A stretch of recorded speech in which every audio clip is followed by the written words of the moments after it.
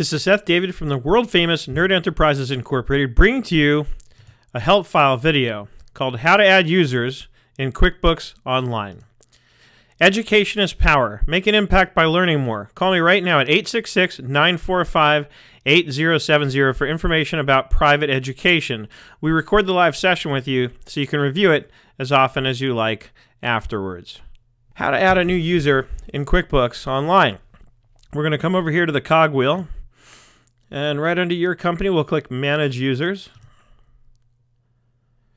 You may get prompted for multi-factor authentication, in which case you'll be prompted to check off that you want the email sent, and you'll get an email instantly with a code to enter, and then you'll wind up here. And if you're adding one of us as your accountant, then you're going to want to come down here where it says Accounting Firms and choose Invite Accountant. And you're going to want to add two of us, myself, Seth at nerdenterprises.com, and separately you're going to want to add whichever of our bookkeepers is assigned to your case so that he or she can access the book separately from me.